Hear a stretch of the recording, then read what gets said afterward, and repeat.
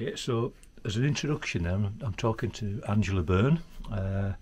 Don't know a lot about her, but I met her maybe 4 or 5 times on Bold Street. Yep. I took a portrait first time round, and it was a portrait that I really liked because it worked really well in black and white. Apart from that, I know she's an artist and she's pretty useless at answering messages. But we got here anyway, so first thing I'd like to talk about, and we've covered it in the sort of preamble, is your background. So artist now, but where did you come from, and where did the creative side to you come from? Okay. There are puzzles in there, because I was just saying to you that my earliest sort of impressions was where I was brought up until I was 6 years old, on the Dock Road in Liverpool, like literally 5 minutes away from the Pier Head. And so it was very, lots of dereliction and tall but beautiful warehouse buildings and things like that, and a constant sense of the river. Mm-hmm. The thing was, I was really short-sighted little girl, and nobody noticed. They thought I was clumsy and a daydreamer, and in fact I was really, really short-sighted. Right. So when it got identified when I was 10, I didn't particularly like seeing the world in proper focus, you know. They gave me glasses and I was like, whoa, not sure about this, yeah. And so then when I did pick up the arts in school, the family were going, so who is she, where's she come from? You know, none of us are. And I was like, somebody had been dropped in their tribe and You were the sort of cuckoo's egg. Yeah. But then, if you look now, all of them are creative, except the younger ones because they've got a different dad maybe, but all creative in their different ways. And so I'm not so much a cuckoo now. Right. Creative in what ways? Okay. Mick's a photographer. And This is your son? Oh, sorry, there's my brother. I've Brother, got right. one of my brothers, yeah. Yeah. I've got loads of them. Mick's a photographer. Terry is like a gardener. He is a gardener with the most extraordinary sight and sense thing happening. Yeah, he can make magic. Also, he really appreciates art. His house is full of lovely little things. My older sister, maybe not so much. She's good at kind of presenting herself as beautiful, if you like. Yeah. But that's With style. Yeah. Thanks. Yeah. Yeah.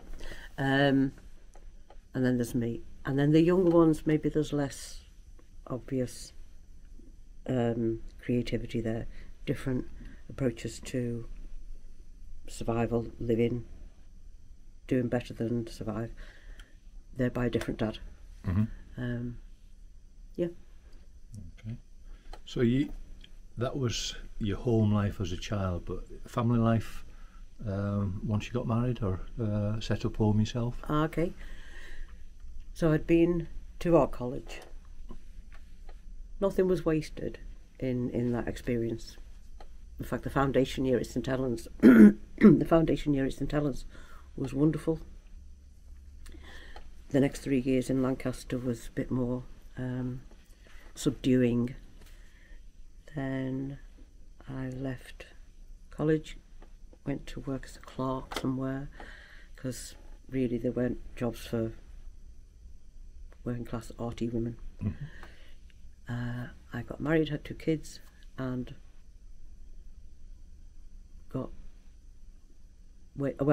my husband went away to sea.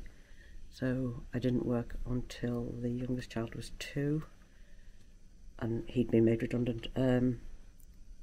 And then I became a peripatetic artist in the community. Mm-hmm. Okay, go back to St. Helens then, because St. Helens doesn't present as a hotbed of creativity. No. But you're saying that was made more of a contribution than your Lancaster degree.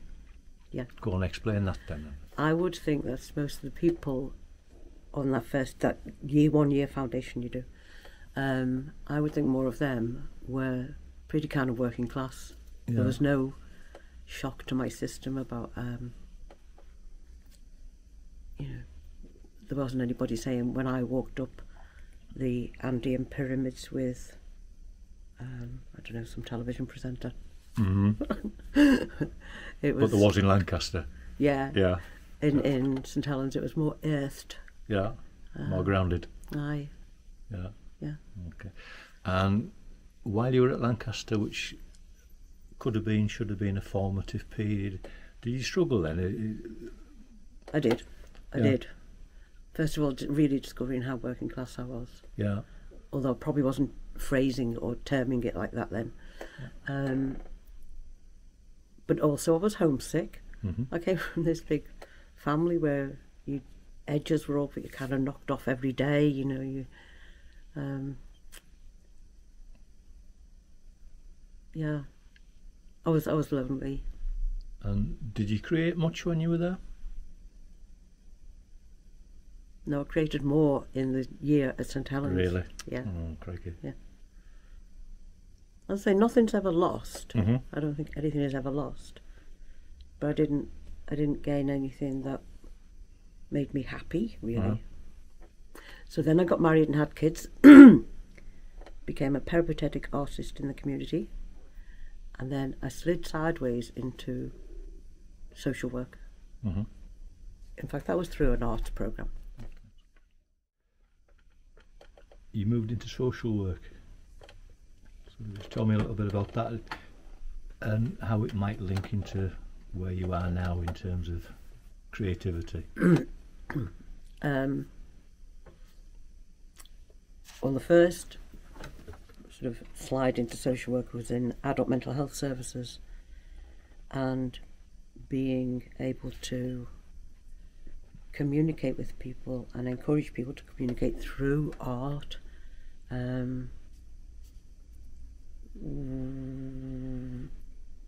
gave me a kind of a foothold in that work, and that was a really enjoyable creative time. Not with me teaching people art, but engaging in artistic, creative projects with people. And you were back with your people. Yeah. Yeah. It's interesting that you grew up in Kirby. I spent 10 years working there. You worked in mental health. I managed a mental health service for about 4 years. Right. So the parallels are there. Okay, so social services, and then how did that develop? I moved from adult social work, adult mental health work, into child and family child protection work. Flip. That was a shock to the system. And often, I guess just being creative in approaches to people.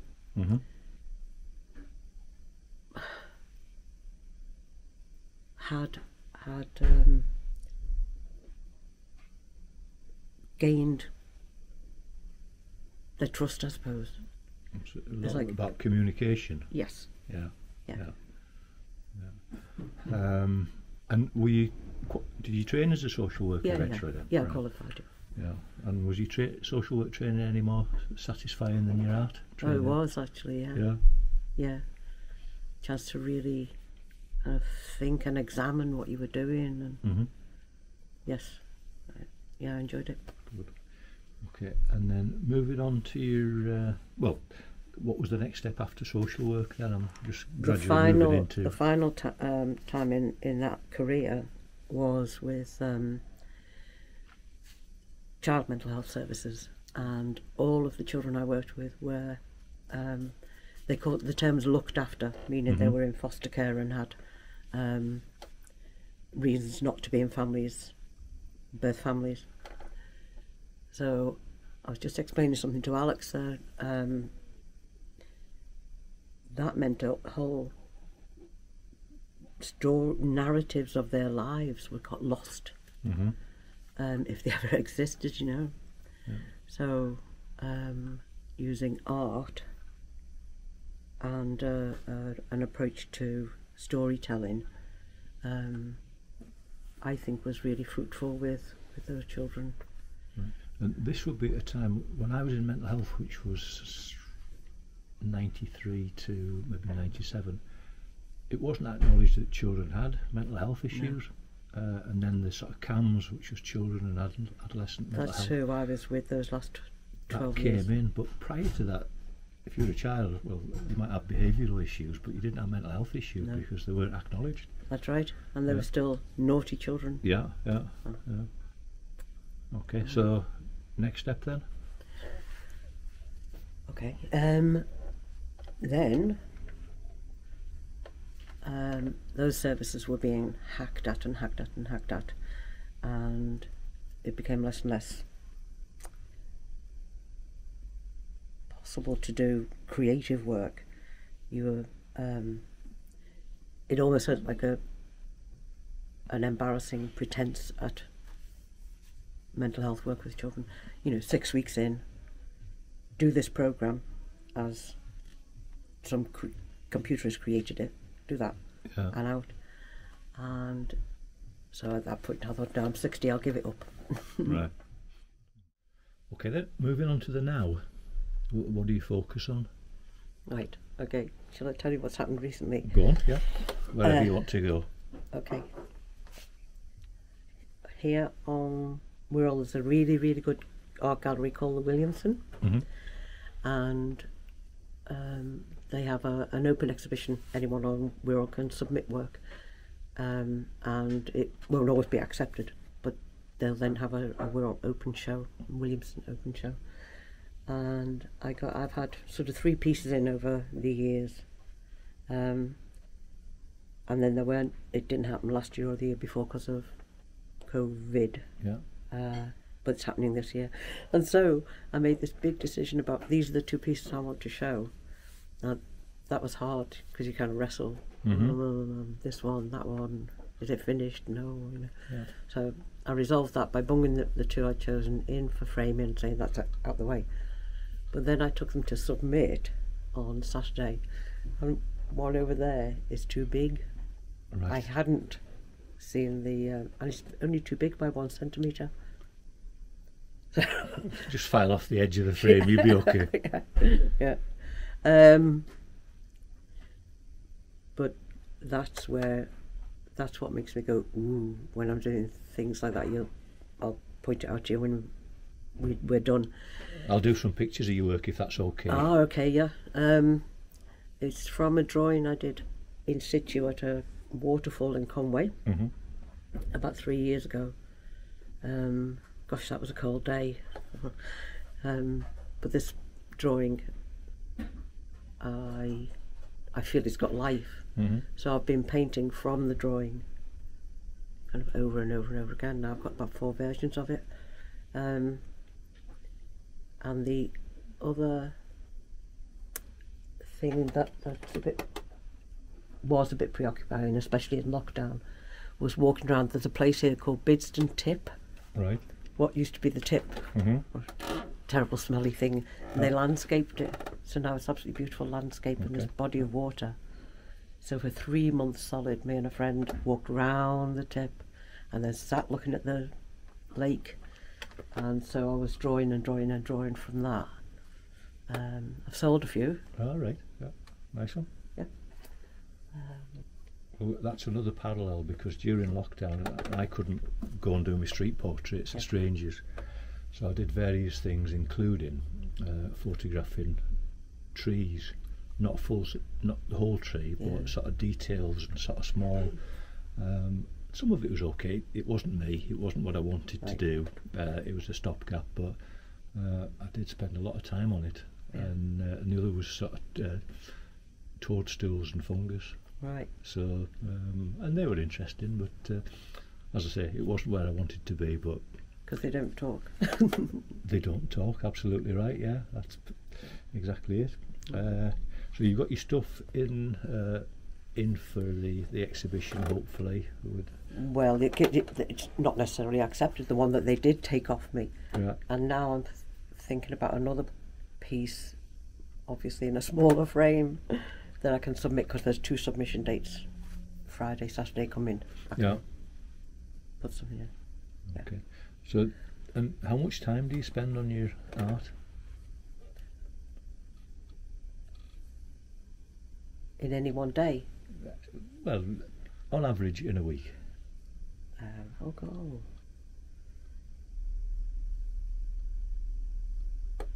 On average in a week, I'd probably say 10, 11 hours. Mm-hmm. Yeah. I'm not going to hold you to it. No. But it's but it's good for me to actually give that some consideration. Yeah. I'll come on to it in a bit, but the next question is about, what does your work say? What are you saying through your work? Okay. I actually think it is a very an attachment to nature, water bodies particularly. Mm-hmm.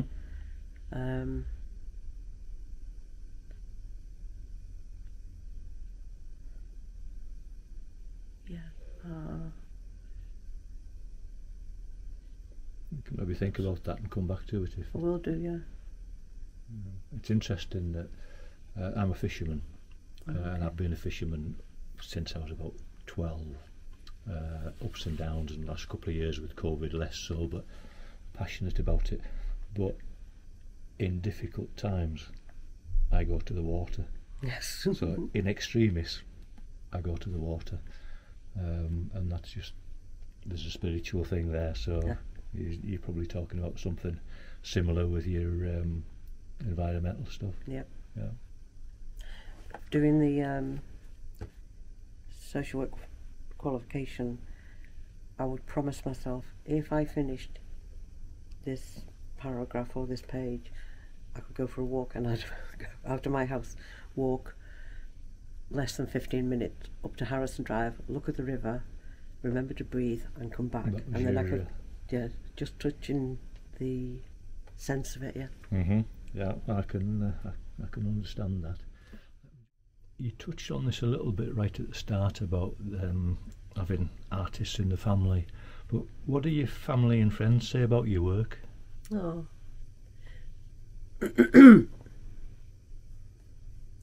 That's okay. So somebody this morning, I actually was telling a couple of friends this morning I was a little bit anxious about doing this. Mm-hmm. And it's really terrifying, isn't it? Yeah. Go on. I want to kick you now. Sorry. Anyway, one of the friends said, she said, well, what she wanted to tell me was that I put myself wholly into my work. You know, it's not kind of, it's about feeling, and I do only. You're already more animated, interestingly. Talking about this, yeah. Okay. Yeah. Keep going. Yeah. Like those pieces, I actually want to move while I'm doing them. It's a bit almost like I could do dance with the materials, you know.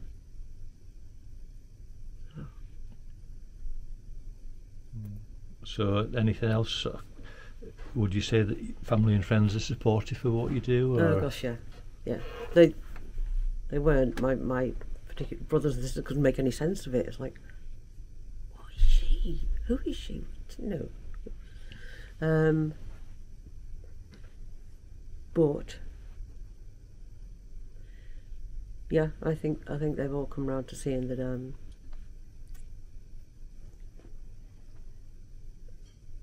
They've come round to thinking it's okay, the work. Mm-hmm. Yeah. So convinced through quality. I guess. Yeah, that's not spiritual, is it? Though really, it's you needed to deliver for them to appreciate what you were doing. Yeah, I guess. Yeah. Okay. Are there any artists or styles that influence what you do? Okay. This is an interesting question, because I was thinking about this last night and earlier this morning. It goes across a huge range. And lots of it is sculptural.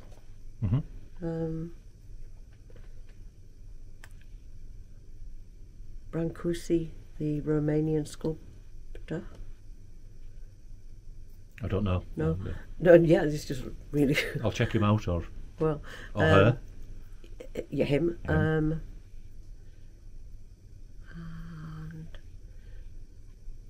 Paula Rego. I love being a bit frightened of her art. Do you know who I mean? Do you know her? No, not okay, her. she's Portuguese. And she does things that I can draw figuratively, but I can't paint figuratively. And Paula Rego's stuff is the stories of families and lives lived in her early life, I guess, in Portugal. But there's always something a little bit dark about them. She's very, very good at creating kind of slightly spooky children. Yeah. It's interesting. There's a famous photographer called Richard Avedon, and he was massive, and he worked for Harper's Bazaar and for Vogue. A lot of the front covers for Vogue were Richard Avedon for years and years. But in later life he got into portraits and talked about he only ever photographed things that frightened him. So he did a lot of photographs of his dad when he was dying. Yeah, so that sort of thing. And some of the portraits he took were sort of prisoners and that sort of thing, and quite sort of scary characters. Yeah. And yeah. So you mentioned a couple of people. Anybody else that comes to mind? There was, I suppose, the school of the Bauhaus, the German sort of group of artists, where for the first time I think women were included, and they were still maybe doing women's artworks. Like there was an incredible weaver in that group, Annie Albers, and other women artists in that group, which was unusual then for women to be recognised and equal to the males in the group. But and that period of time before Hitler's politics began to shake German art world down, the German art world down. So, because 20s and 30s Berlin would have been the absolute epicentre of creativity. Yeah, and, sort of the Bauhaus is a wee bit earlier than that. So there are lots of architects. Wait a minute, think of an amazing architect who did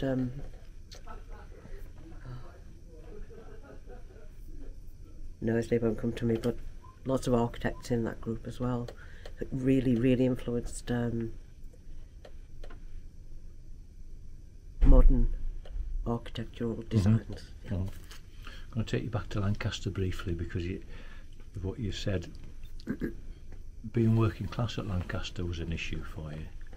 Was being a woman at Lancaster an issue for you as well? Yeah, I was the only girl in the intermediate group. Yeah. And the tutors were all male except for one who I hardly had access to. And I'm pointing up because she was on the floor above us. Right. But again, thinking about her, there were women who were more masculine, like in their approaches than some of the men. You know. Do you think that was maybe a survival? Yeah. Yeah. Yeah. Tactic. Yeah.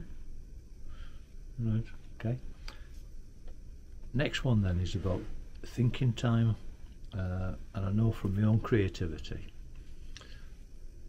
I do more thinking and planning when I'm walking the dog than I am when I'm taking photographs. I'm busy, I'm active, and obviously you're thinking, but a lot of the creativity comes at other times. Yeah, absolutely. So can you sort of give me... Walking particularly. Yeah. I I mean, I have in my history, you know, done lots of walking in Wales and up hills, mountains, and so on. But now it's a daily thing. If I didn't manage to walk some point in it my day, with or without company, I'd be I would feel deprived, and and it is simply the act of one foot in front of the other, and your mind being a bit freed up. Yeah, what I'm doing at the moment, when I said about going out taking photographs of trees and fungus and whatever, I go to it's called the Bergies, which is the waste out of Pilkington's Glassworks. Oh, no, go on. And the dog loves it there, but I go more than I should do. I should be going to other places, but that's the place where the thinking happens. Yeah. I don't know, it's almost animalistic, I suppose, where you sort of find a route and a pace, and I suppose regular comforting sights, things visually that you recognise and you so on. That's where I was with the tip. Yeah. And also the measurement of the year, you know, as the trees change, the birds change, so on, so on, so on. But you just mentioned, what did you call it in St. Helens? The Bergies. Bergies, okay. When I was at my foundation year, they did set me free with a camera. Yeah. And I think I understood it a bit more than I would now. And I wandered off into an area of Pilkington's yard where there was this like glass slag mountain. Have I remembered this right? I know exactly where it is, yeah. Yeah. And so I was taking photographs, and then when I developed them in the dark room, there was all mad things happening because there was refraction of light, and I don't know what had happened. It was out of my control what was going on with the glass and things. Yeah, but yeah, I enjoyed it. Right. Yeah. So that's it's a routine. I'll do that probably 4 days a week. The dog loves that area anyway. That helps, doesn't it? And that helps. But it's just thinking time. It's like, as you say, you're almost closing your mind to everything, and because it's such a routine, that the thinking about that disappears, and it's all the creative stuff that comes in. So, good. Right, next thing is, why the heck did you set a studio up at this time of life? Because I could afford it. Yeah. Brilliant. You know, when you said you'd done it, I thought, oh, go girl. Excellent. Yeah. So was it really down to sort of having the resources to? Yeah, I did have a space, and then I obviously spilled out of the space, and taking up the dining room wasn't great. Yeah. You know? But also there was the sense of being off duty. I get that here. So it was almost, it's work, and I don't know what I'm saying there. There wasn't a separation between the home and your work. Yeah. So this is an asylum in the right Sanctuary. sense. Sanctuary. Yeah. So you set the studio up in August last year. So these studios have apparently been running for about 4 years, I think. Yeah. Some people have been here that long. Then I discovered it earlier on last year. So the studios introduce you to lots of other artists on site. Absolutely, yeah. So has that had an impact on your work or the way that you do it? Yeah, there's a woman up the top end of the room, and she's so generous and gets excited. Yeah. So she'll look at my stuff and she'll go, "Oh, you've got to go big." So she provides me with this huge roll of paper. Okay, yeah. And things like that, following other people's ways of approaches and ways of working.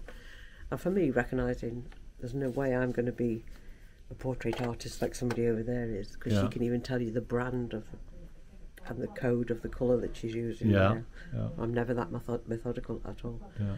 And then there's a person at the end of the room as well, an Italian man who's, this made me go, ooh, charted the tides of the river and the bay, Liverpool Bay, and then coded it, and he's got up there sort of the bed of a grand piano, and he's got a mechanism that's then playing the tides as they've been coded over the year. I was like, oh. Where did that come from, I wonder? Yeah, Yeah, wonderful. So that's external influence. Second last question then is there a grand plan? No. No. Just doing it? Just doing it. Yeah. Yeah. Anywhere that you'd like to get to with your creativity? No, do you know, I couldn't ever see me doing any of those, television programme, things like that. No. Yeah. No. So you're just doing it, enjoying it, and Yeah. okay, right. And it's not about making money either, because, well, as I said to you recently, where I have sold something, I've gone, okay, that pays for the studio next month. Or, Yeah. It's just wonderful. And the last question, which I'm asking everybody, is about the impact of Liverpool on their creativity. So, has the city had an impact on you as a person, as you as an artist? Yeah, that's my core. I'm core Liverpudlian, not Scouser, Liverpudlian. Yeah. And as I say, the initial earliest sort of impressions on my brain are of the bricks and the broken glass and the rusty things that were around, and Liverpool people. I like being in town. As you see, I'm in Bowl Street often. Yeah. Yeah, I like. The other reason I like being there though is because just walking down Bowl Street, you will hear so many other languages. So that's what I love too. Sort of cosmopolitan side to it. Yeah. Okay, well, that's it. So this terrifying experience is now over. So it's nice. been lovely, and thank you very much. Thank you.